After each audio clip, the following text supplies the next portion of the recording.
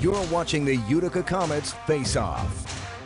Welcome back to Comets Face Off, your Utica Comets pregame show. Before all Comets home games this season, the Comets have faced many challenges so far this year, from just getting started to begin with, 4 months later than usual, to having the typical young prospects start their first pro season, to combining with a whole other organization in the St. Louis Blues.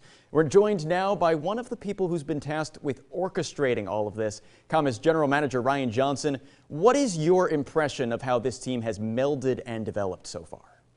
It's been great. We had a great, 2 weeks of kind of training camp leading into our first regular season game in Rochester. The pace is high. The execution was great. Felt like every day we've kind of taken a step forward. Even heading into the game tonight, we feel like we took some steps last week, and heading into a tough game with the travel into Newark. And I thought our guys responded well.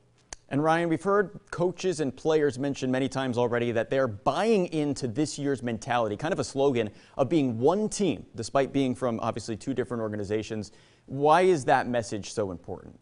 Well, it's been something from day one that was utterly important to me, to make sure as two organizations coming together that everybody involved, staff, players, understood that this was a team culture, a team atmosphere that was being built, that everybody had a say, everybody had a voice, everybody was going to have a role within this group, as if we were one organization, with a goal of developing players, improving players, getting them ready for the National Hockey League. As general manager of the Utica Comets, one of your main responsibilities is to evaluate the young talent, specifically for the Vancouver Canucks organization. And this year we know there's such a young team on the ice. What stands out to you about this fresh group of guys?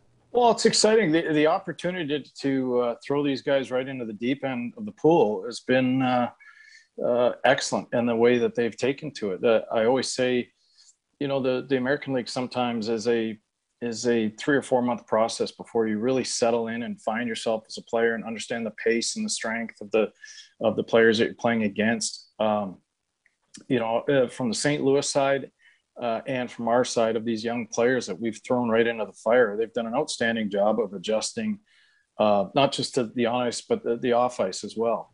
Utica Comets General Manager Ryan Johnson, thank you for taking this time